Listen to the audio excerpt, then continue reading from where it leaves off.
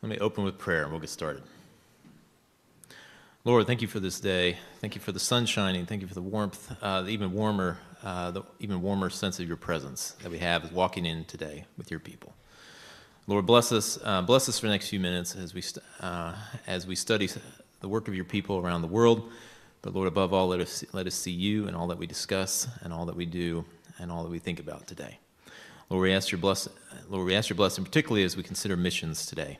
And we ask your blessing and your protection on the persecuted church. Lord, may we hear where the church rests secure. May our prayers, our support, and any aid we can send be with our brothers and sisters who have to pay the price for their testimony. Lord, bless all the missionaries that we support. Lord, go before them even today.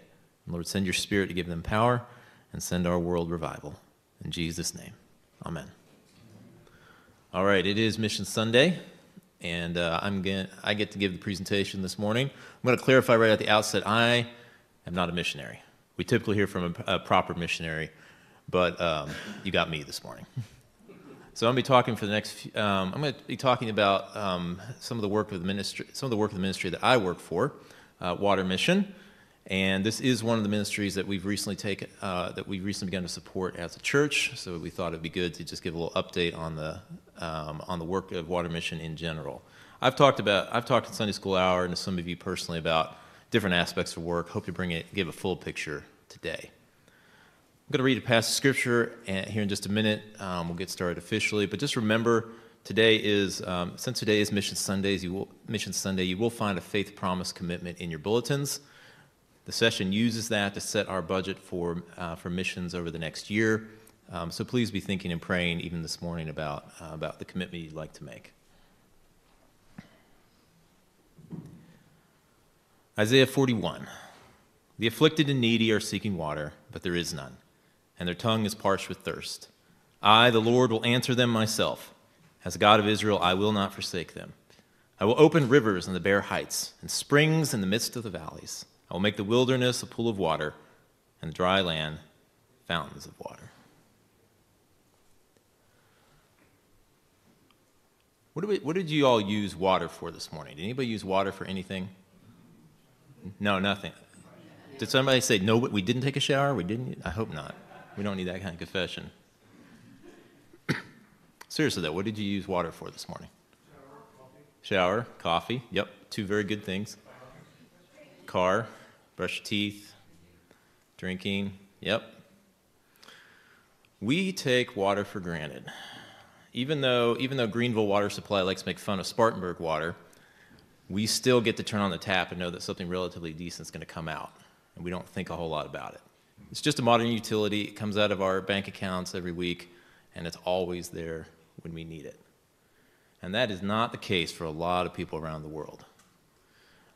Before I started working for Water Mission 4 years ago, I'd never even heard of the global water crisis or knew that was a thing. But 2 billion people around the world lack access to safe water. And you're going to hear me use the term safe water a lot, as opposed to what we may call it, a lot of people call it clean water. But we're always careful to say safe, because water can look clean. It can look crystal clear and sparkly and still make you really, really sick if you drink it. So we always talk about safe water. In addition, there's a lot of things related to water that we don't think about. Once again, I won't ask for anybody to shout out what you use your bathrooms for this morning. But 3.6 billion people live without adequate sanitation. And adequate sanitation is just a fancy way of saying you don't have anywhere to go to the bathroom safely, securely, and in a hygienic manner. That latrine is actually not too bad. I've personally seen far worse, and it's pretty rough. It can be pretty rough. It's particularly if you're a woman and you need a few minutes of privacy. That can be very hard to find. And once again, we take that for granted. We have bathroom stalls with locking doors when we're out and about. We have our own homes, and much of the world does not have anything like that. Once again, we think about, okay, all right, water, if it's a little bit off, does it make that big a difference? And it certainly does. 829,000 people die each year from water-related diseases. In other words, things they picked up from the water that they drank. That's nearly 2,300 people per day. Or, to say it another way, somebody passes away every 37 seconds from water-related illness. Nearly half of the hospital beds in the world are filled with people who are there because of a water-related disease. And that can be anything. That can be anything from something that they picked up in the water itself to something carried by the mosquitoes that are breeding it in unprotected water sources. All of these things are related to water that isn't made safe for humans. Even more importantly, there's still a lot of spiritual darkness in the world around us. This is a number that really gets me every time. 5 billion people do not know Jesus Christ. We have a global population of, 8 billion now? That's pretty convicting. And of those, 2 billion have virtually no exposure to the gospel message. Unreached people groups are a real thing. Even places where have churches or some representation of the gospel, their church leadership are often ill-equipped to actually share the life-altering message of Jesus Christ. So there's a huge global need for safe water and a huge global need for living water. And at Water Mission, we talk about those things a lot.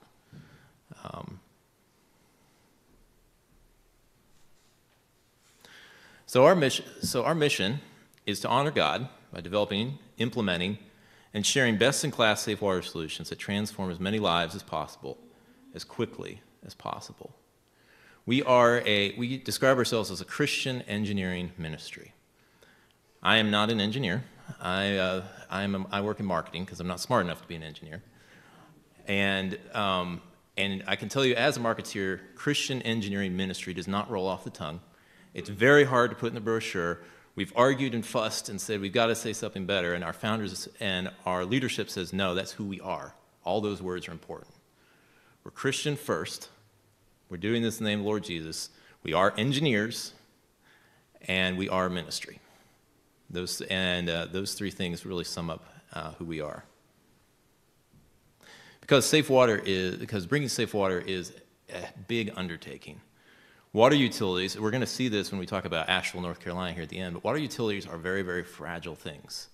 You can't just go dig a hole in the ground and drink whatever comes out in most places of the world. That's definitely not going to work if you're trying to serve a lot of people.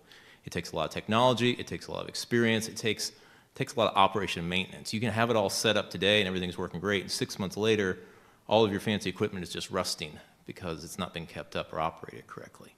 It's an ongoing process that we're trying to set up.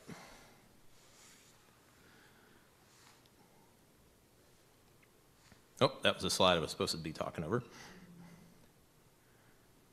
All right, let me share a little video and we'll make sure that our audio is going. Water builds life. It builds health, opening doors to education and livelihoods. Water builds hope. It gives families and communities opportunities to thrive.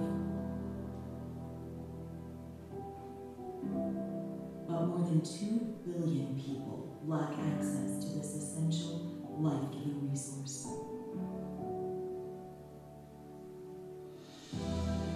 So, we began a mission to love others and honor God by bringing safe and living water to those without. A mission that started with a single sip now continues because of people like you.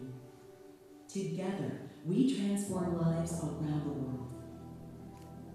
We seek to serve with excellence, building safe water solutions that stand the test of time.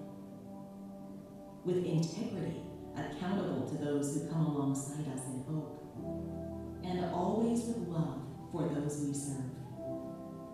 At Water Mission, we build safe water solutions because water builds life.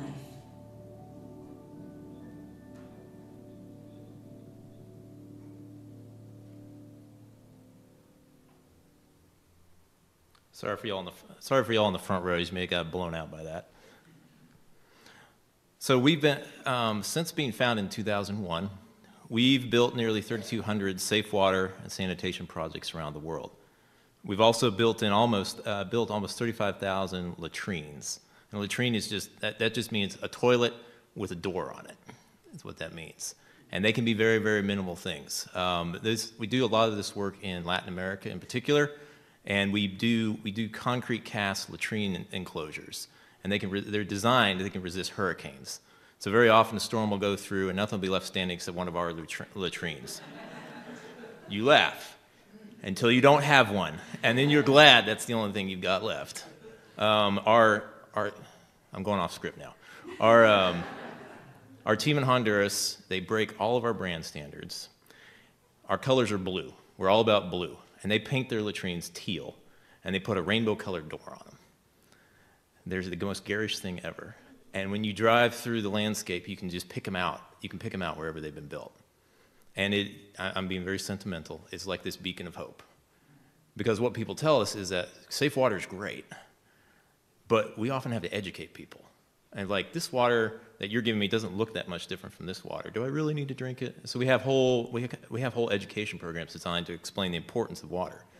But you know what? You build a better toilet, and everybody's on board instantly. You don't have to do any education on that.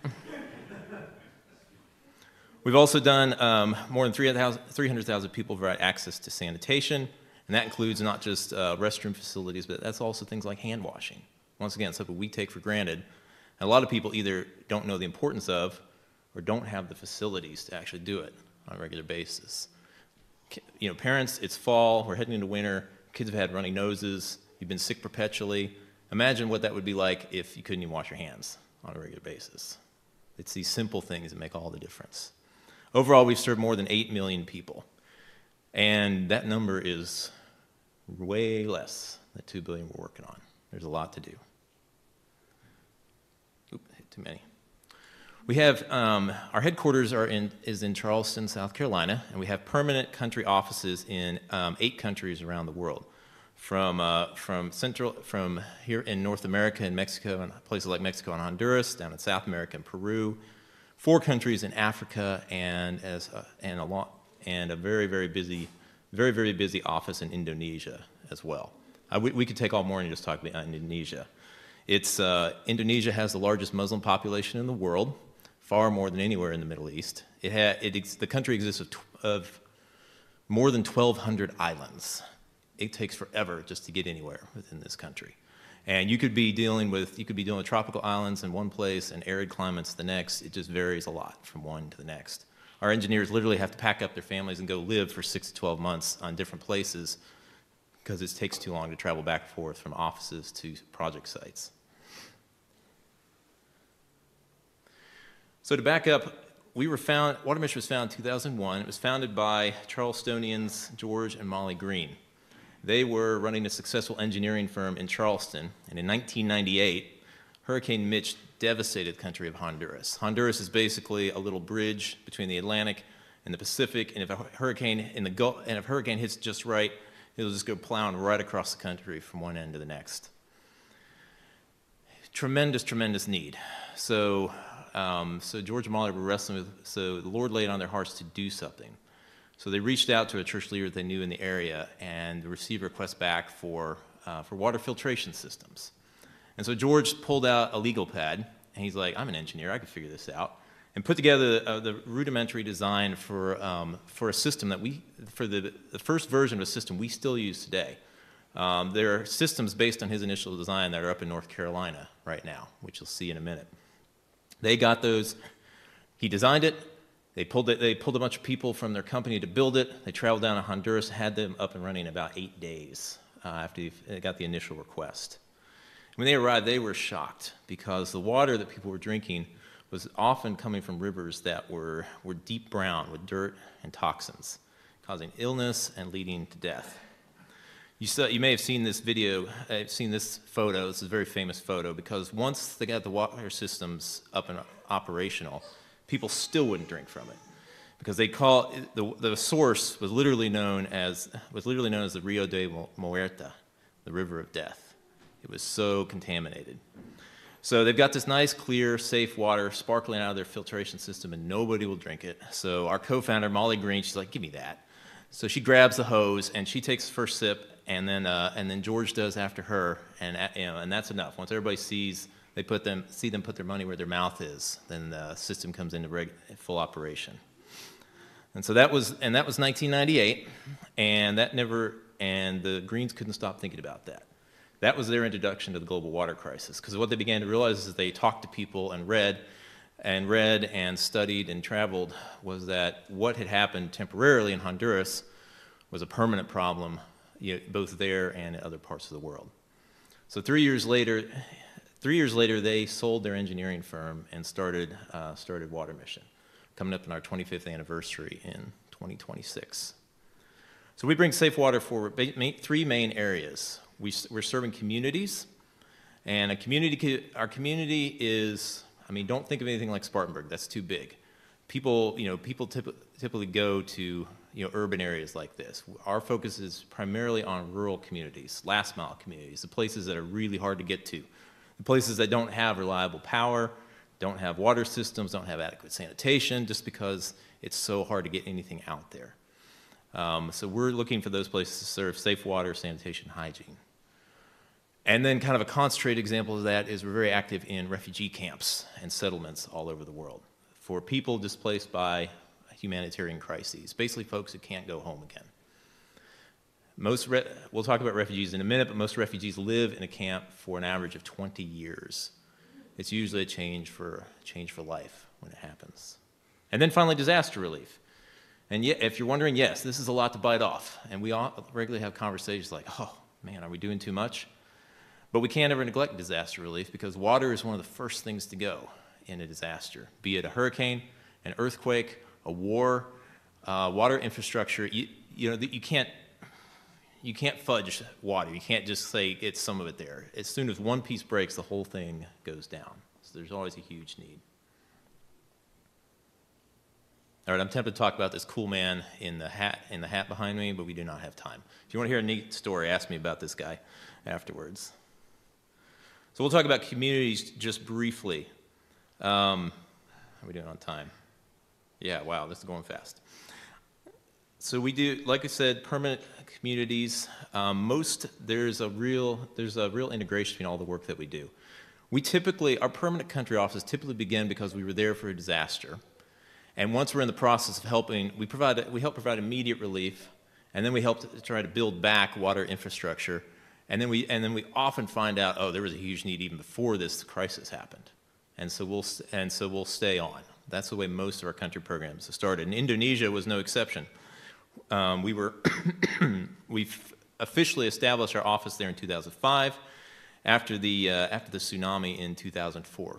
That was one of the biggest news items of that year.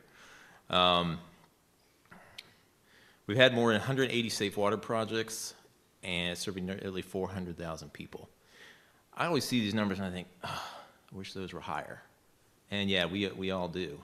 But the thing to remember is it's not just enough to build a safe water project, because we've seen that we've personally been out and seen safe water projects that were well designed, that were well implemented, that were desperately needed, and were no longer operational.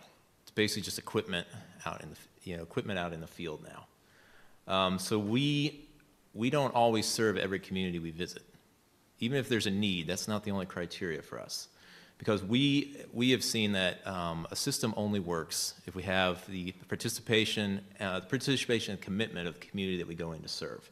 So we actually spend 6 months assessing a project site before we even begin design, let alone implementation.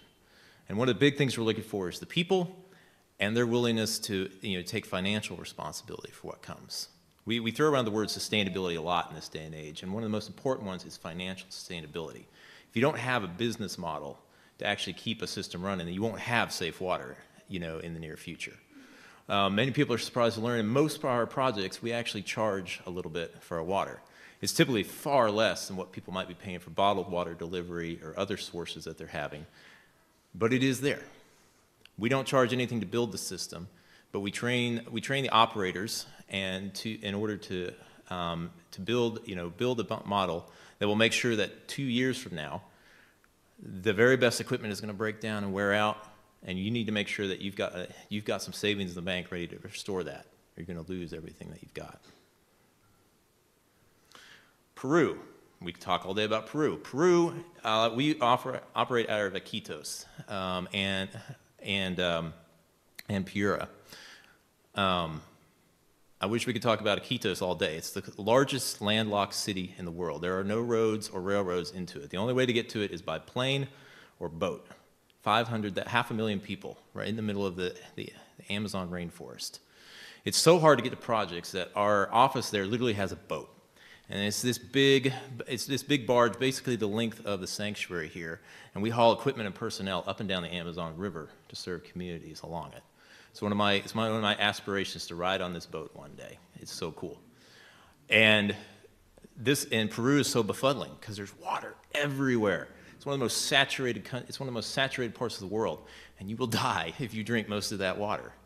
So most cases, it doesn't look like a place that has any need, except that you don't want to drink anything that you come across there. Tanzania, we just actually I need to change this slide. We just hired our very newest team member as a new director for our Tanzania program. His name is Kagunda, and he is from Kenya. He and his family are actually moving to Dar es Salaam, Tanzania, as we speak. And he will be taking over the leadership of our program there because the last guy got promoted. This is a tremendous water need, both in the middle of the country where the water is very, very deep underground, and in the north of the country where there's a lot of refugee camps, and that's where a lot of our work focuses. 90% of our staff who do the actual work of water mission are locally hired and bring their knowledge and expertise to serve their fellow countrymen.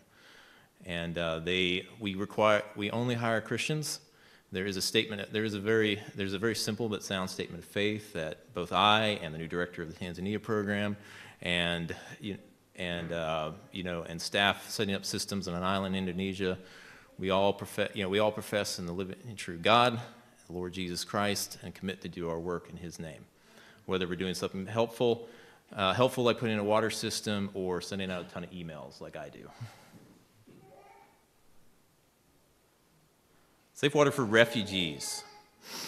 More than 84 million people are forcibly displaced due to violence, persecution, political instability, food insecurity, or natural disasters. There's a lot of reasons that people just have to pick up everything and leave. And you really want to get these right, because these folks literally, in many cases, don't have time to grab anything. They just have to get their loved ones and get on the road and get out of Dodge as quickly as possible. Through customized solutions, we help those in refugee camps experience healthier and more dignified living conditions. There's a lot of camps we could talk about. The picture that you see up in front of you, this is from a couple named Mary and Moses. They are Sudanese refugees and the parents of 10 children. They live in Rhino Camp in northern Uganda. They've been there, the camp's been there since 1980. I don't remember how long Mary and Moses have been there, but it's been a while. I think they added 3 or 4 children since their time coming there. And they don't, that thatch hut behind them is basically all they have in the world. They had to leave jobs, they had to leave family, they had to leave everything they knew in South Sudan when they fled the ongoing conflicts there. They don't even speak the language. There's innumerable languages spoken throughout East Africa, or throughout West Africa. Uganda is primarily English. Refugees don't speak that. They speak their own dialect. So they basically come in, they can't even ask for help, except through interpreters and translators. There's about 151,000 people in Rhino Camp currently, and it is a receiving camp. 100 new people typically arrive every single day. So the camp is growing and growing and growing. The region's don't be fooled by the green trees in the background of this photo. That's not what it typically looks like. They've had a lot of rain this year, so it was really, really pretty. So it's really, really pretty at this time. But usually it's pretty arid. What water sources there are little streams and rivers that typically dry up around the middle of the year. They're just a few hundred miles north of the equator, where they're located in northern Uganda. And if water systems, so there's plenty of water, it's just hundreds and hundreds of feet underground. So all of our solutions there, we dig what are called boreholes because they're too big to be called wells. and they're pulling out, tens of thousands of gallons to serve the needs of the community. If those systems go down, there are not a lot of options. People have to rely upon what they've stored, or they have to go back to scooping stuff out of rivers and streams and, if they're careful, boiling it before they consume it. But, those rivers and streams are also being used by livestock. They're also being used by local wildlife. They're being used for bathing. Not the kind of things you want to be sharing your drinking water source with as you go through. In these cases, we work with, there's a lot of nonprofit and humanitarian organizations in these camps. We're usually coordinating our work with a lot of them. And that's pretty true for all the refugee camps we're in. It's like community service, only much more so. There's a lot to juggle. And then finally, disaster response. Water Mission founded with a disaster response, and we've been doing them ever since. We've responded to more than 60 natural disasters, humanitarian crises the world over. In 2015, this is one we like to talk about, more than 100,000 refugees fled armed conflict in Burundi and ended up at Nyarugusu refugee camp in northwestern Tanzania. It was a nightmare because these people had nowhere to go. They all landed there, and there's no infrastructure to support them. So we consider this a disaster because it wasn't normal daily operation like some of the other refugee camps we're in. This is like all of a sudden you had no one, and now you've got everyone, and you've got to get them water really, really fast. We pulled staff from all over the world. We had folks coming from Indonesia into Africa to help with this response. And like all disaster responses, we started with a very quick temporary solution, which involves portable, easily installed water filtration systems and generators, and then slowly upgraded those projects into more permanent solutions, typically and powered by solar panels. We're very, very well known for solar-powered water pumping. And we do that because very often we don't have any other choice. There's not a lot of reliable power. Diesel gets very expensive very quickly, and it can be hard to get anyway. So we'll set up solar arrays and harness that to keep things operational. We actually work with some companies you may have heard of, like Kohler, to develop custom power blending solutions where you'll have solar power coming in, and solar power fluctuates with sunlight, obviously. So we'll often have a generator running as a backup system, and as the sunlight starts to dip, our power blending solutions will actually throttle up the generator so it can make up the difference and keep the flow of water consistent. This is really high-end stuff, and this is why remember Christian engineering ministry, this is the engineering part. It's really, really hard to do. And a lot of these companies, they're not Christian organizations per se.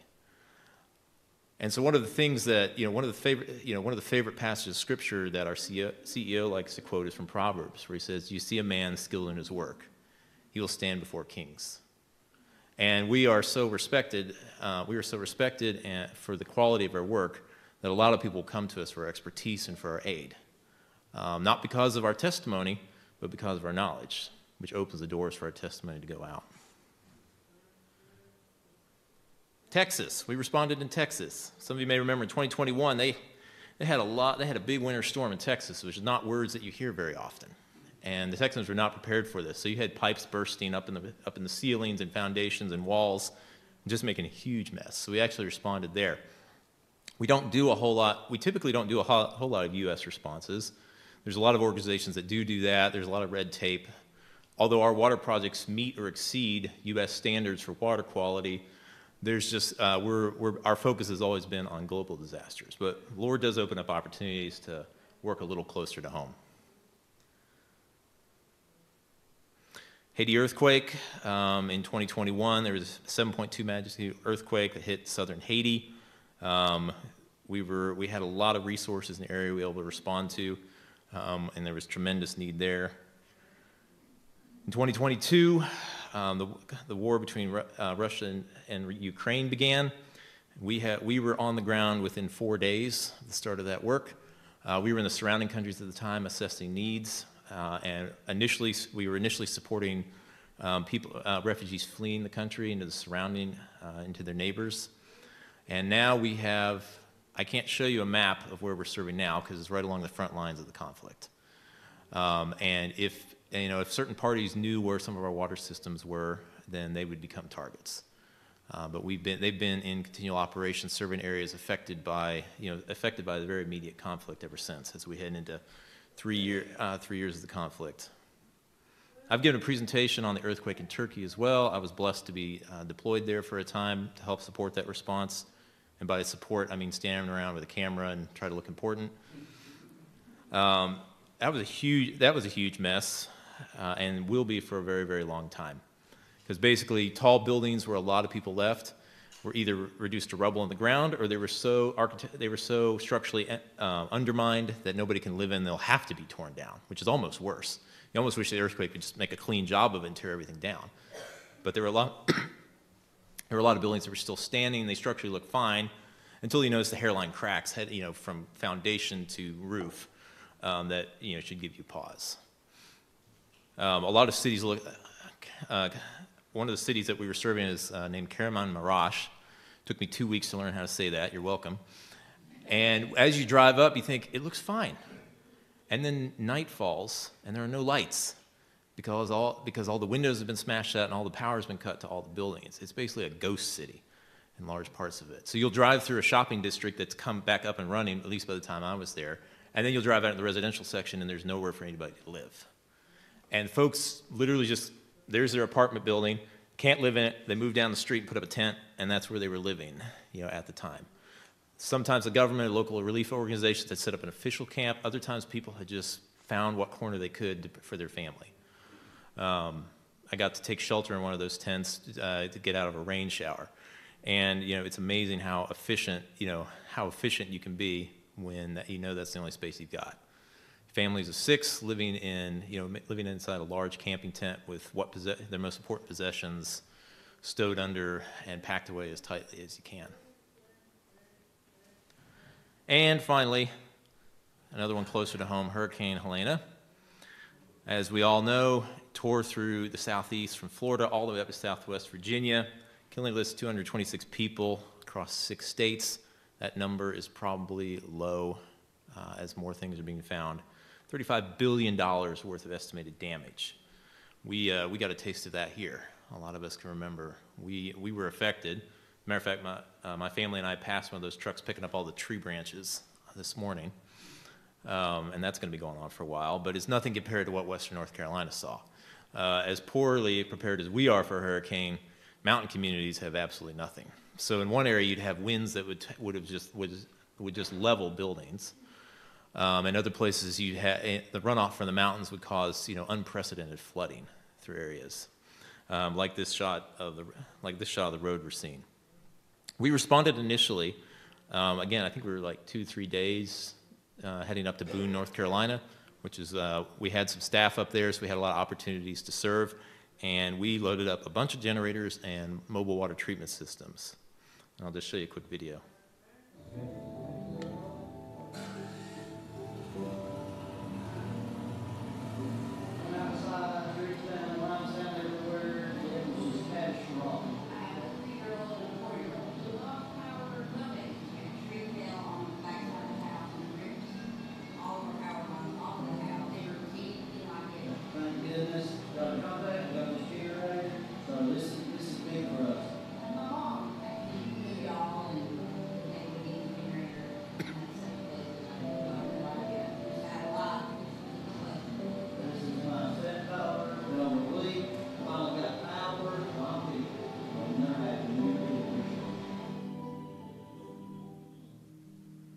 And then I'm going to show you one other video, mainly because this one's really cool. This is Brock Price with Water Mission. Today, we received additional safe water treatment systems to support families impacted by Hurricane Helene. These systems were delivered by retired members of the United States Armed Forces who made a helicopter drop right where our team was stationed at First Presbyterian Church in Boone. There are still many families across western North Carolina without access to safe water. Thanks to these brave responders who deliver these systems, we can expand our reach to provide more people with the safe water they urgently need. To learn more or get involved in our response to Hurricane Helene, please visit watermission.org.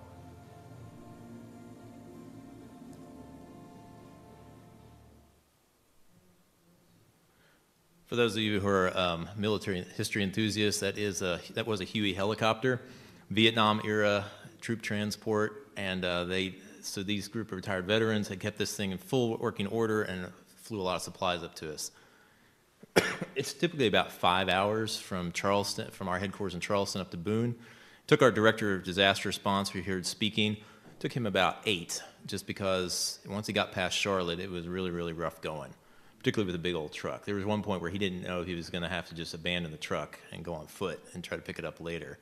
The Lord got him through, and then thankfully we were able to get further supplies brought in. Our response is still going on up in Western North Carolina, but we've moved from the immediate need of Boone into Asheville, North Carolina.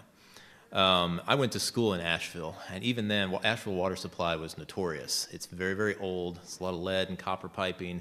It's rusty. It's buried. It's very hard to get to. It's in pretty rough shape. Hurricane Elena hit there on September 26th, and much like about the same time it hit us, and much like here, it was early mornings, and so people heard the wind start blowing, like, okay, this is going to be a big storm. And they didn't realize, and many people didn't realize, unless they were right in the path of a flood or the wind, many people didn't even realize how big it was until they realized they could make calls on their cell phones, which we all still remember. That's a real crisis. It's like, I can't doom scroll my way through breakfast. What on earth am I going to do?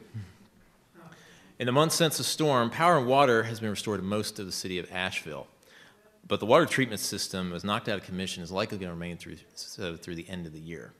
I was up there 2 weeks ago. What I was being told was the water coming out of the taps and into the toilets is brownish. Actually, it's yellow. Let's call it for what it is. The water is yellow, coming straight out of the tap. And they're currently trying to shock treat it with chlorine, but that doesn't really work because there's so much what we call turbidity. And turbidity is just stuff in the water, dirt and gravel and things like that. And so chlorine, you can't treat turbid water with chlorine because the chlorine will just latch onto the dirt and won't attack the stuff you actually need it to. So we're actually in the process, we've actually been installing safe water systems in schools. Not just for the students and faculty, definitely for them, but also, frankly, they've all been shopping Costco and they've got pallets and pallets and pallets of water bottles that they were using until these systems got set up. So there's a ton of plastic floating around Asheville schools right now. The other need, though, is just people in their homes are dealing with the same issue. Everything looks, unless you're in Biltmore Village, everything looks fairly normal in Asheville these days until you turn on your tap and you get this nasty water coming out of it. So a lot of these systems are set up so that families can collect water on their way home. And I've got one last video. This is hot off the press. No one's seen this but you. I have a team member who was up there on Friday. I begged him for this for a presentation today. Hi, I'm Jen Ryan from the Franklin School of Innovation in Asheville, North Carolina, and I'm a science teacher at our middle school. And we've been blessed to have Water Mission come to our campus and supply clean drinking water for our community. We realized we're making more water than the staff and students could take home. So on Fridays, have a group of kids pass out water to the community. We passed out over 600 gallons of water, and it's all student-based and service-led. And it's really neat to see the joy and the excitement, not only in the kids, but also the families that we're helping with water. Keep Asheville in your prayers. Keep Eastern Tennessee, keep Western North Carolina, because ramifications of this will be felt for a very, very long time. One of my team members, his wife works for the school district up around Boone, North Carolina, and they just started regular classes back again. And there were a lot of things to wrestle through, but one of the hardest things is just they had a lot of student families and faculty who just lost everything, just homes completely wiped out and destroyed. Some of the videos I didn't show you show our water system being set up, and it's uncanny just how much it looks like a setup in a refugee camp or a developing country community. It's the same. Thank the Lord for what we have, because it can be taken away very quickly, which is very scary and very humbling. But we are all, around the world, we're all ultimately have the same needs, and the Lord can provide those, and He can take those away. And none of us are that far, as we learned a few weeks ago. We are just this close to a similar crisis. And then finally, I save the best for last, and we can't talk about this enough either. And that's because living water ministry at Water Mission is not easy to summarize. It takes many, many forms. We work with, whether it's school teachers in Asheville, or regional leaders in refugee camps, whether it's families fleeing their homes in Ukraine. Our staff is very, very intentional to pray, to speak the name of Christ, to make it clear that why we're doing what we're doing, because of our Lord's command to love our neighbor. Lifestyle evangelism, you might call it. But ultimately, a lot of relationships are built with the work that we do, and a lot of doorways are open to talk about the reason that we have hope and share that with others.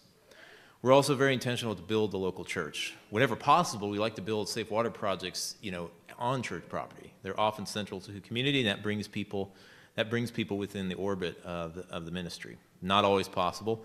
So in which cases, we'll often use churches for water safety training, and again bring people and to see the church as a resource for their physical needs.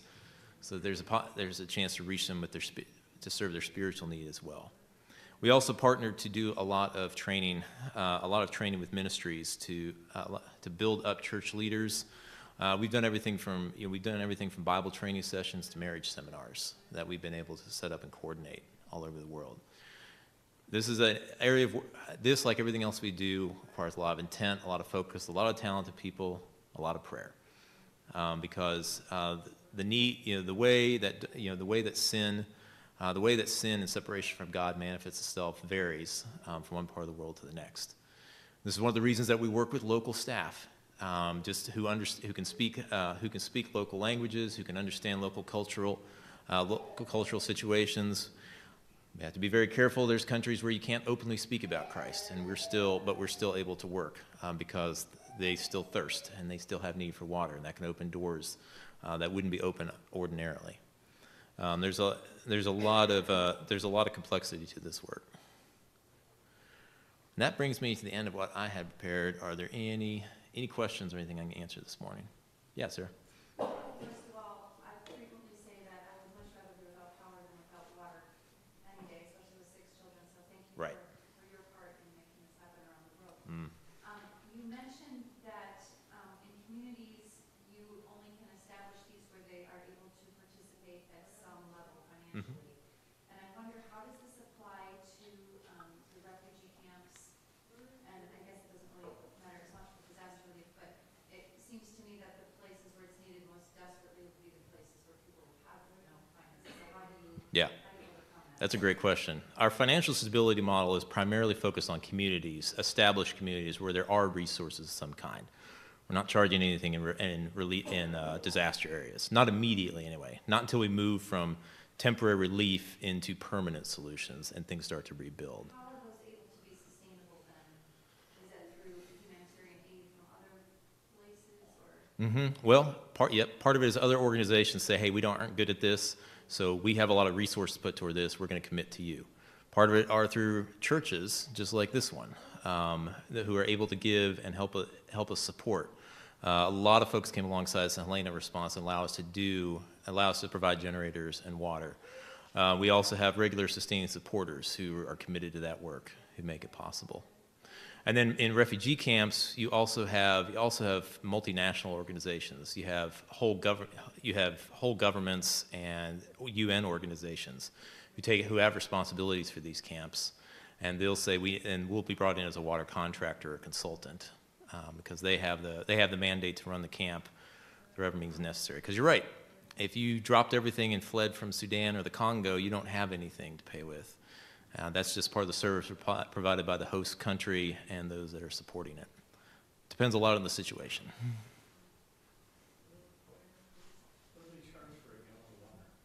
What do they charge for a gallon of water? That depends where you are. A lot of market analysis goes into that. I don't know.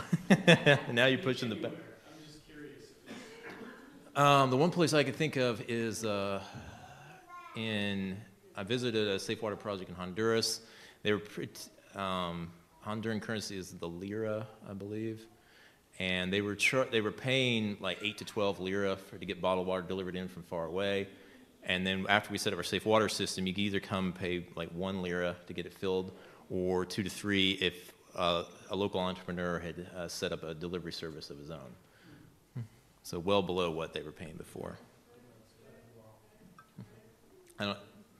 Okay, Nathan, I think I saw you first. Could you describe kind of briefly the methods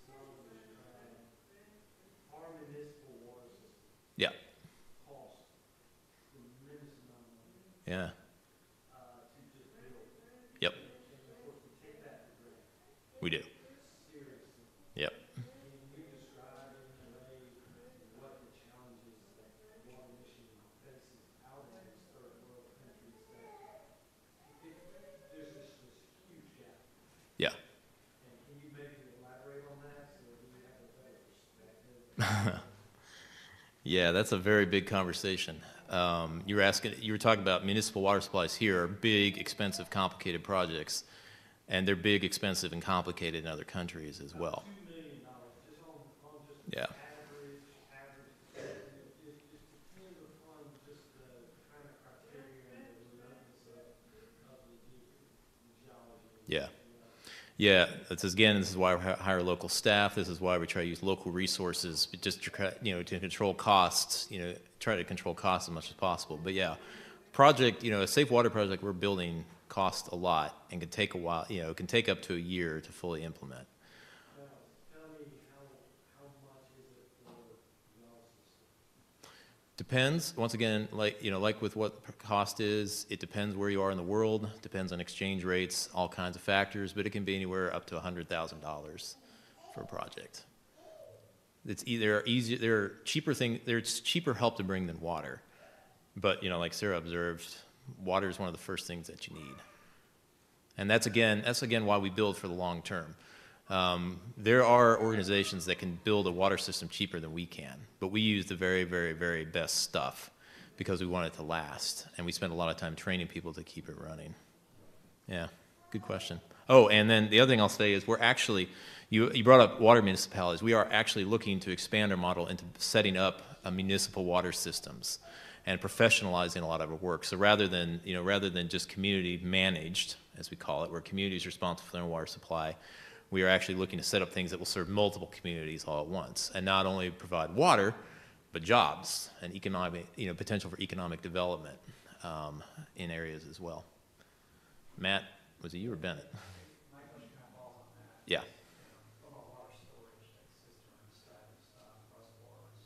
Yeah. I'm sure it's answering on some engineer's heads, but Right. as far as that as well. As in, do we build reservoirs and things? Would that be the ultimate goal of professionalizing? Well, you don't want to store too much water for too long because there's only so much you can do to keep that. So we typically do have reservoirs, but they're designed to be a buffer to make sure that the water supply is constant. We're not stockpile. We're not, at least at this point, we haven't set up any big water towers or anything like that. We do small ones.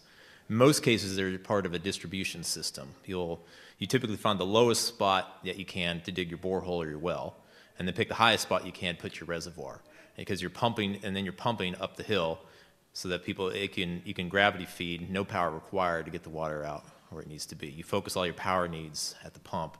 You fill your reservoir, and then that reservoir usually has enough to serve the community, and then you're constantly replenishing it by the pump. Is that answering your question? Yeah. Yeah, and once again, those reservoirs take very, very different forms. I don't know if you saw behind the teacher in Asheville, but we actually had 4 big tanks behind them. Yeah, and those are pretty small. Those are our portable systems. So if you were in a refugee camp, you'd see something much, much bigger than that. Yeah, Ryan. What kind of challenges do you guys see with reach out with evangelism, discipleship? We only imagine that around any of these projects, it's like Christ's work, where you've got thugs around you trying to go through God's struggles, Yeah. seeking their own gain. What kind of things do you guys face on that front? We don't have enough time. Yeah, I mean, the biggest thing I would say is there's always challenges. Local governments, national and local governments can move slow. believe it or not. Government can move slow. Um, you you can you can have multinational organizations who don't or are not faith aligned, as we delicately put it. You can have local violence, even if you're not on the level of a refugee crisis. You still have local violence going on, and people who just want, and people are sinners everywhere. People who just want to tear down things around them. And water, and like I said before, water is fragile. There's a lot of equipment that has to be protected and maintained. There's a lot of stuff that has to be transported, and you need clear roads to get through, things like that. Ask me afterwards, I can share some more stories. I once spent 3 hours talking to the director of our work in Haiti. Man, did that guy have some stories to tell. Yeah. We got to wrap it up. So happy to take questions later, but let me pray. Thank you for your time. Heavenly Father, thank you for this day. Lord, I pray that, Lord, as we're reminded of the need around the world, I pray we would not feel guilt, but a deep sense of gratitude for how much you have given us. Lord, also give us endurance of heart. You can take away everything we have in an instant, and you are God, and you would still do. You are God. That is your prerogative. So, Lord, we thank you for all that we have. We thank you that we're clean and well fed, and drink water that doesn't make us sick this morning. And Lord, we pray that you would please bless those who are working to bring relief and to quench thirst around the world. And Lord, bless the work of Water Mission and many other organizations like it who are bringing this need. And Lord, as we prayed at the start for our missionaries, Lord, send the Spirit along with every bottle of water, with every pump, with every reservoir that's sent out. May it go and open and share and show people their need. Show people that their need for you is even greater than their need for water. Lord, bless us this morning as we worship you in Jesus' name. Amen.